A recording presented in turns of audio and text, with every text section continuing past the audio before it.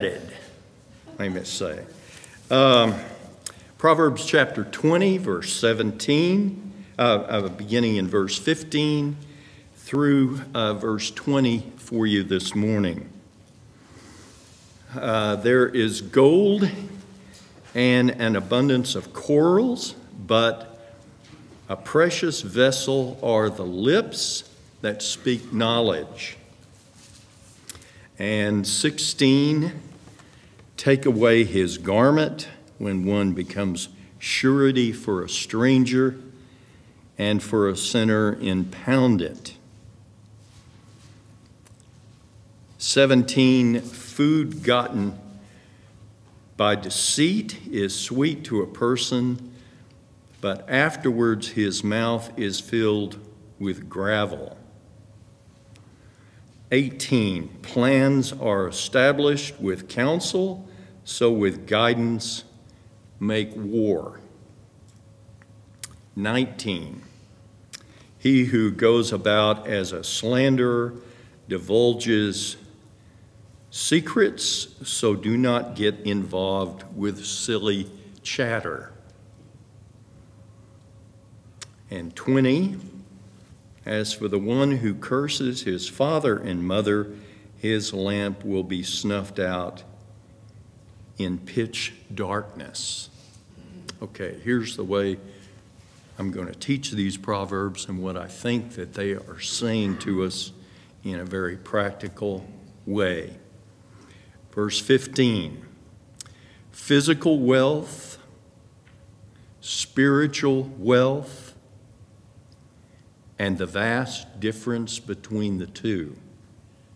Physical wealth, spiritual wealth, and the vast difference between the two. 16, our obligation is to love, not loan. Our obligation is to love, not loan. 17, the mouth that brought the deceit will no longer work. The mouth that brought the deceit will no longer work. It will no longer be functional for work. That's the idea. 18, plans that last and are successful come with good counsel. Plans that last and are successful come with good counsel. 19, stay clear of people that are not loyal. Stay clear of people that are not loyal. And finally, 20, grave consequences for those who dishonor their parents. Grave consequences for those who dishonor their parents. Well, here's our exposition for the morning, beginning in Proverbs chapter 20, verse 15. And this is a proverb with a surprise. Roy Orbison said, if you want to have a hit, you have to have a surprise in the song. Well, here is a proverb with a surprise. Fantastic material wealth, here in line 1, is compared to wise speech in line 2. So what we have here is that which is good offset by that which is actually better. Line 1, there is gold. Gold valued just like today for its metallurgical and aesthetic quality and quantities. And look at this, an abundance of corals. So that's vast wealth being described. Jewelry, which was a commodity in the ancient world that stood for cash and certainly stood for wealth. Now here's the surprise in the proverb. You see the but? Well, that's not a contrast. It's actually a comparison. Very unusual that the tiny fragment in the inspired language would be taken that way. But it is the comparison of that wealth with the precious vessel. Now, the precious vessel, not of value like jewels, but no, this is a reference to an all-purpose object, something that you say, well, I can't live without my phone. I can't live without my computer. That's what this is, the precious vessel. Now the proverb. The proverb states, as important as wealth is, as important as something that you can't live without would be, this is the object that is to be most preferred. Lips that speak knowledge. That would be speech that conforms to the moral education that the parents are delivering to the child in the home, in the teaching and the instruction that the book of Proverbs is providing. And that teaching, of course, is the power of God in the lives of those young children in the home. And that is of far greater value than the riches that one could acquire in the ancient world. That's what the proverb is saying. So let's think that through for a moment. The lips, the mouth, the voice, the mind of a Martin Luther, what did that mean to Germany? That one man, look at the difference that he made to that country. How about Albrecht Zwingli of Switzerland?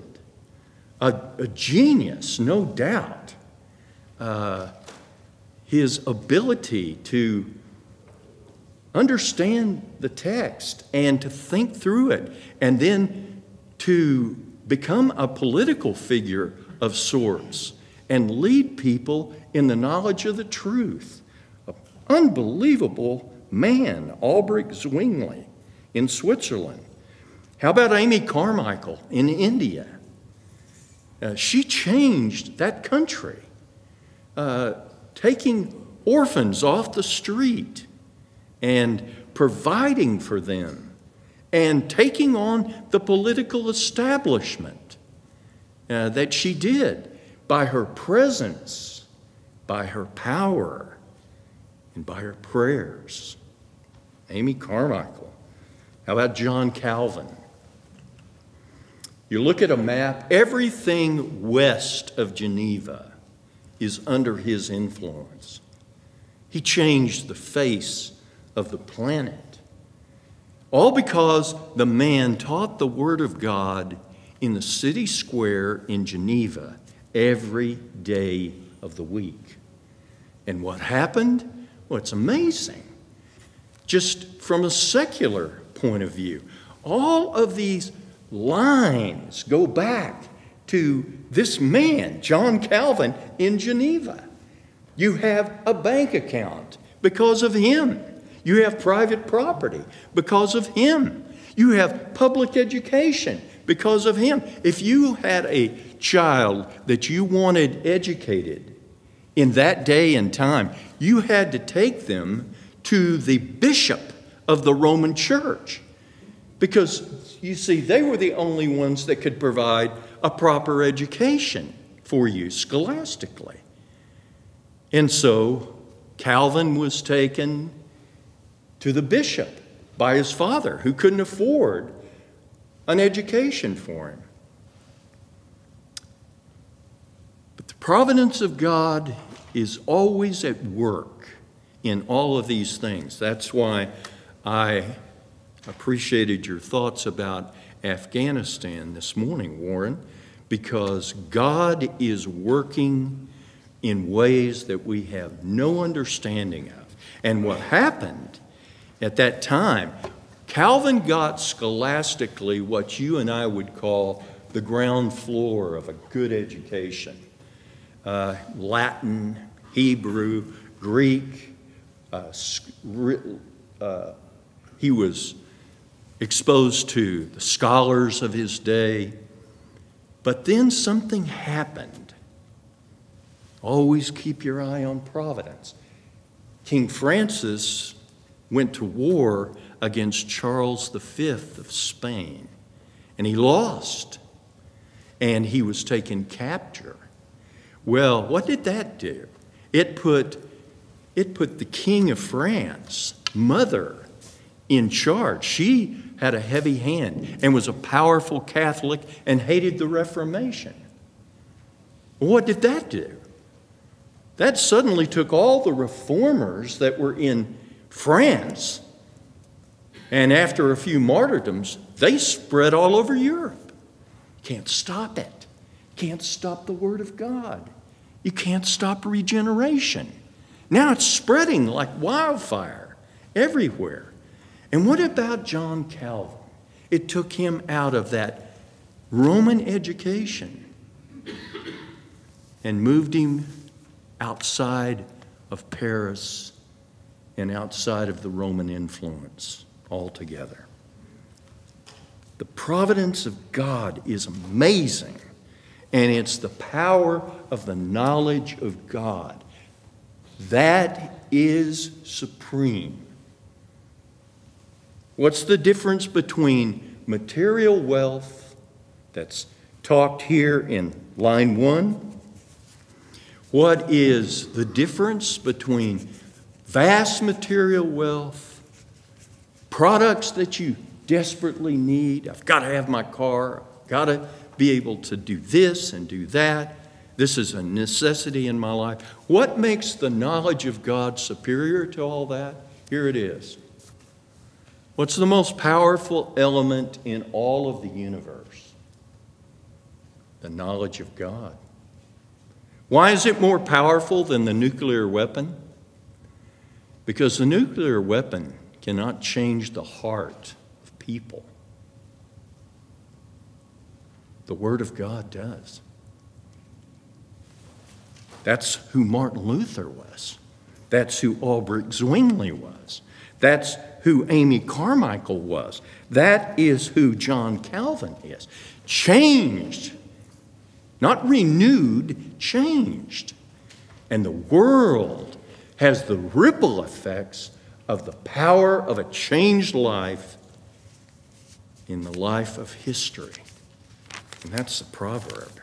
Here's 16. Take away his garment when one becomes surety for a stranger, and for an outsider impound it.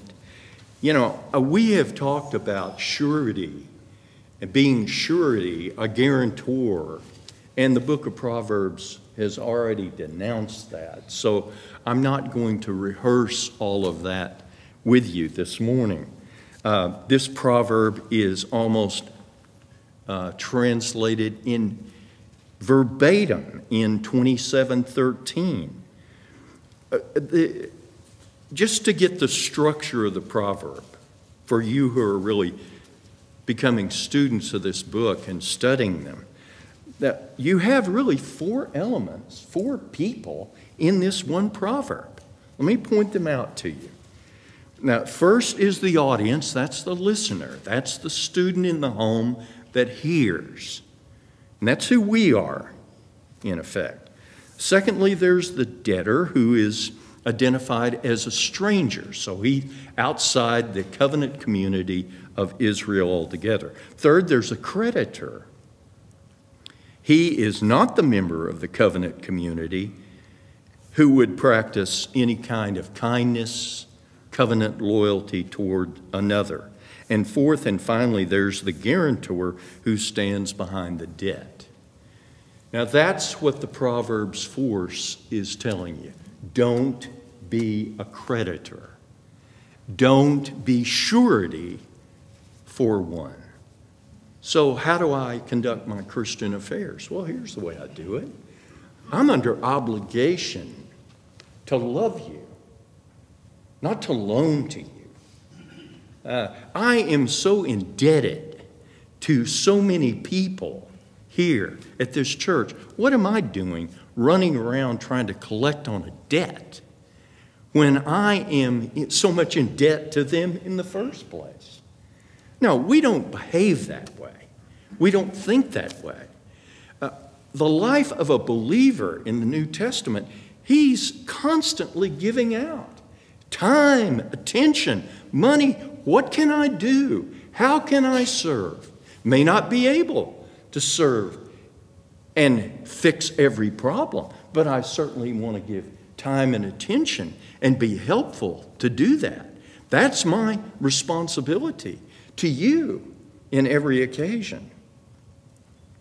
I want to talk for just a moment, because these words come up. I want to show you, give you a visual picture of surety, because it's essential to you and I understanding the gospel.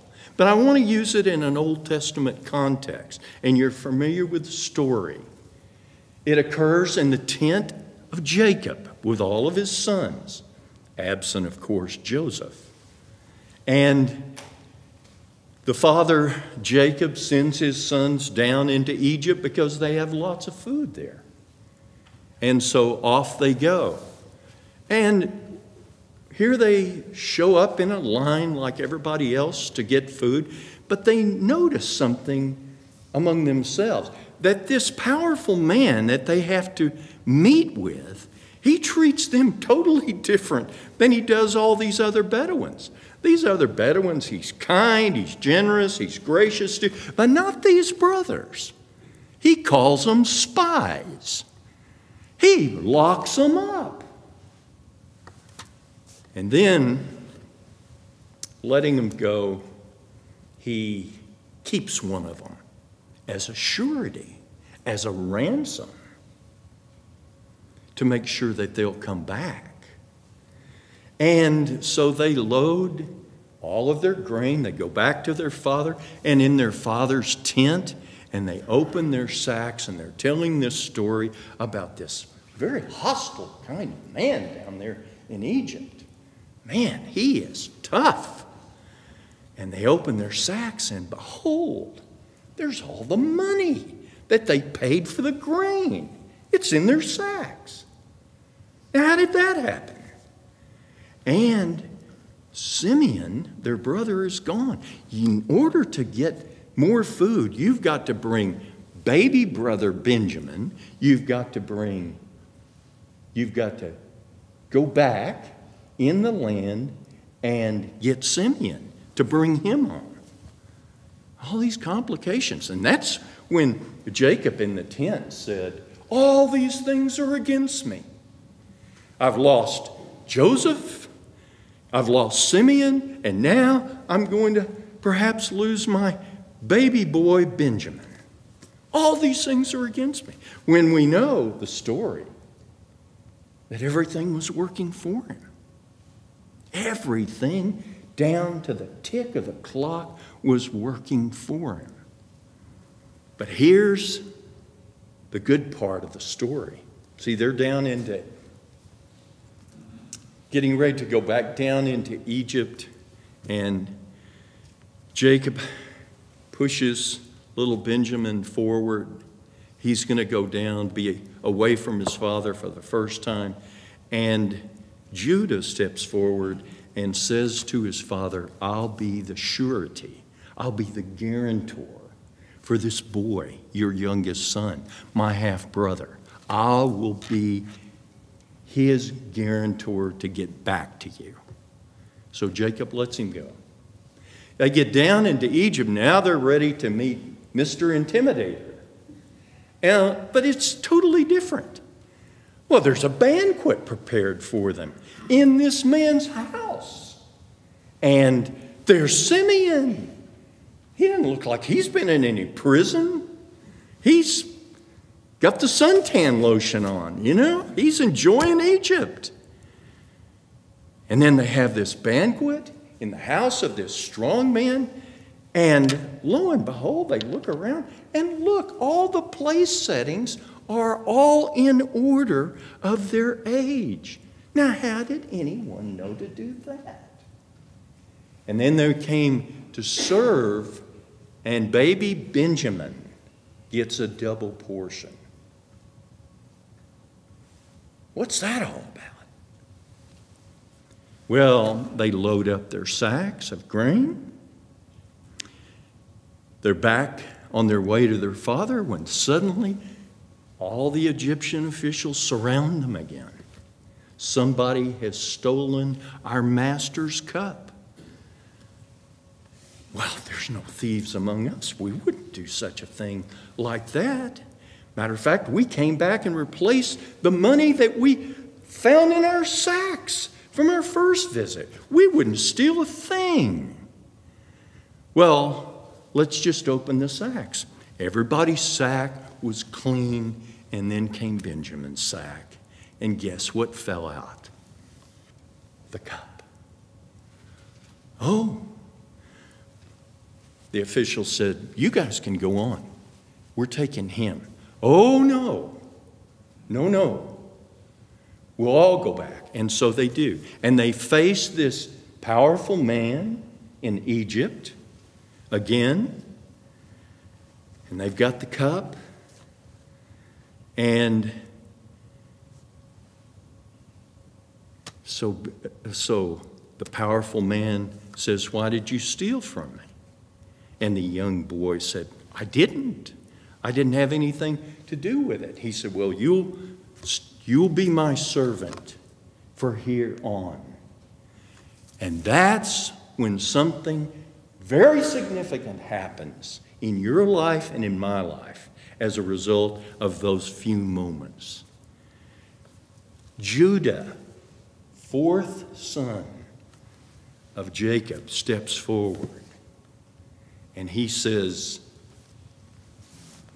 I'll be the surety, like I pledged to my father. Now think of the pictures here. Old Testament pictures. I'll be the surety. I'll be the guarantor that I pledged to my father that I would be for another. I will become your slave permanently. Let this one who is obviously guilty go home. And that's where it all changed. Because suddenly the strong man in Egypt, he screams out and he tells everybody to get out. He's left alone with these brothers. And then he begins to weep. And he says, come close to me. I'm your brother. Now, I wish somebody would do a giant mural of that moment to see the faces of those brothers, eyes this big, jaws on the floor, in concrete.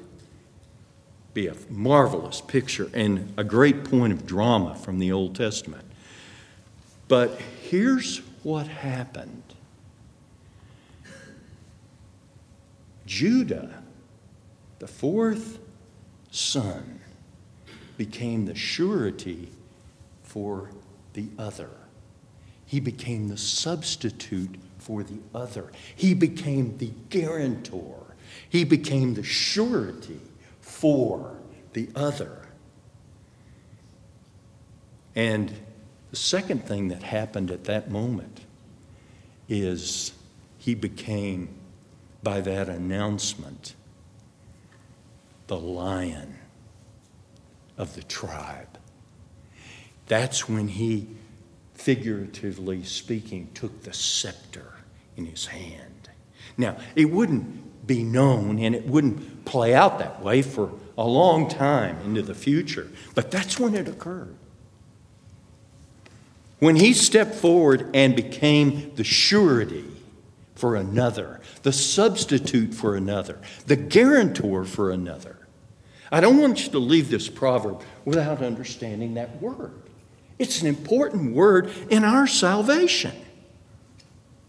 Because from Judah comes the kings, comes David, comes the line, and in the end of the line, identified as the last prophet of the Old Testament, there he is, the Lamb. There he is, the one we've all been waiting for. Surety. One other quick word here that I don't want to miss in the proverb is the word garment. Why is that important? Well, garment actually is very important in our salvation as well. This word is found in 1 Samuel 19:13, and let me tell you the quick story. David is now going to be arrested by his father-in-law Saul. And Saul, one of these midnight runs on, like the FBI, breaking down the doors. We've seen those pictures before. And so here come the soldiers. And David's wife meets him at the door and says, "No, he's sick. He's sleeping." "Oh, okay." So they go back to the king. Well, the king blows his top. "I gave you an order." Oh, now they're rushing back. And they go in, and she says, "He's sleeping." And they look over, and they see this figure covered by our word, a garment. Same word. And they pull the garment back, and it's an idol. And what's the point? It gave David time to flee away. Keep your eye on David. He's going to become the great king. And this is how God rescued him at this time, using a garment to one day become king of all Israel. Aren't these words fabulous in what they teach us? Here's 17. Food gotten by deceit is sweet to a person, but afterwards his mouth is filled with gravel. The proverb opens with food, the necessity of life. It could be obtained, says the Proverbs, by labor, by promotion, by inheritance. Here, notice it's gotten by deceit. Food, livelihood, something that would be a necessity for life, but it was actually done deceitfully. Something not in reality, actually different. We call it bait and switch today. Now, the word sweet, used in the Song of Solomon, chapter 2, verse 14, of a sweet voice. See, this person can really tell a convincing story, a compelling story with that voice. The person here would be the liar, the one who by deceit misrepresents. But here is a contrast. And look at that word afterwards. It's an interesting word. Temporal, literally, it refers to time and place. But you translate it behind. Isn't that interesting? Afterwards means behind. So let me illustrate it this way. You have the stage, and you have the big, thick curtain standing behind the characters on the stage. And what's behind the curtain? Well, it's winches and chains and all this dirty, greasy stuff that makes all this stuff in and out flow. And there are people back there with dirty hands and dirty overalls. And they are the ones that are making the changes that are necessary so that when the curtain opens, we see the scene. And it all looks so pleasant. That's the idea of the word behind. How great are the words of this proverb? They are astounding to me. And that's the word behind. So here it comes from the mouth. Filled means there's no more room. No more room for anything else. Look at this figure, gravel. Small rocks that pack the mouth. So much so that this liar, this deceiver, now his mouth no longer functions because it's packed with this small gravel. So there goes his food, there goes his livelihood, and all because his ability to speak deceit has now been cut off from him, removed from him. God has worked against his mouth. That's the consequences of the liar and the deceiver in the book of Proverbs. It leads to a miserable end. There is a very short rope in the book of Proverbs for the liar. Here's 18. Plans are established. Now, what a wonderful word established is. When you see the word established in the Old Testament, just mentally say Psalm 11, verse 2 to yourself, because that's the word. It's used of fixing an arrow to a bow, a string on a bow. It's fixed, it's set, it's in place, it's established. That's the word. Established with counsel, so with guidance make war. Wisdom, the skill for living, is never impulsive. I'm impulsive, but this book teaches me not to be. Careful with guidance, and then we act. Our proverb here pertains to being teachable. Are you teachable? We take counsel before we take action. That's the idea here. Plans are established. There's the word again, fixed, used twice, with counsel. What's counsel? Informed by the Scriptures, informed by morality. This is what you need to do. This is the right thing to do. Go turn yourself in. Don't leave the scene of an accident. That is good instruction, moral instruction. Now, our salvation hung in the balance over this term: counsel, guidance. Here it is, the book of Ruth. Our salvation hung in the plans and the counsel of one Naomi, who had a daughter-in-law who was a Moabitess by the name of Ruth. And she gave her this counsel, Ruth chapter 3. You go secretly, don't let anyone see you, to the threshing floor. And there you wait in the dark in that place, unnoticed. And after the evening revelries are over and the threshers all lay down to sleep for the evening, you find Boaz and you go lay down at his feet and you uncover his feet. And when he wakes up, you propose marriage to him. Now, you want to talk about a lot of twists and turns. That's counsel. That's counsel from Naomi to Ruth. But here's the important verse for us all. Ruth chapter 3 and verse 5. She says to Naomi, I will do whatever you say. She followed the counsel. And what happened? Divine providence was working.